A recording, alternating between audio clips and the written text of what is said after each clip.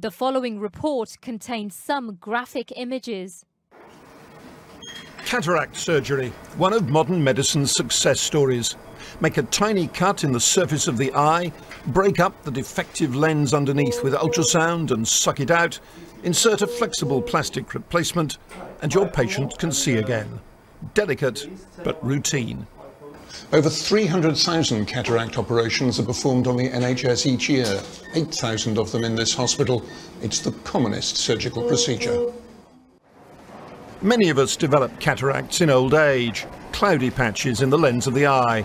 They make the world look blurred, the colour and contrast washed out. Today's simple solution had its origins in wartime. In August 1940, a young Spitfire pilot forgot his goggles. When his Perspex cockpit canopy was shattered by enemy gunfire, he was blinded.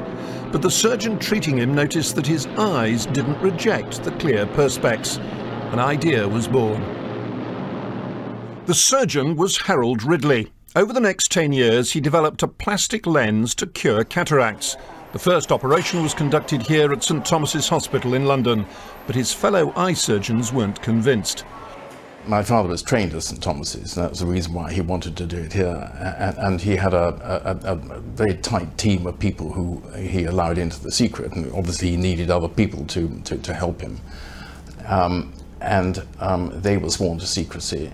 And of course, what my father wanted to be sure of was that implanting a lens into the eye actually worked. In time, his colleagues came round, and Harold Ridley was honoured and knighted. He had 2 cataract operations himself. His legacy is a technique that today's eye surgeons have refined in highly sophisticated ways.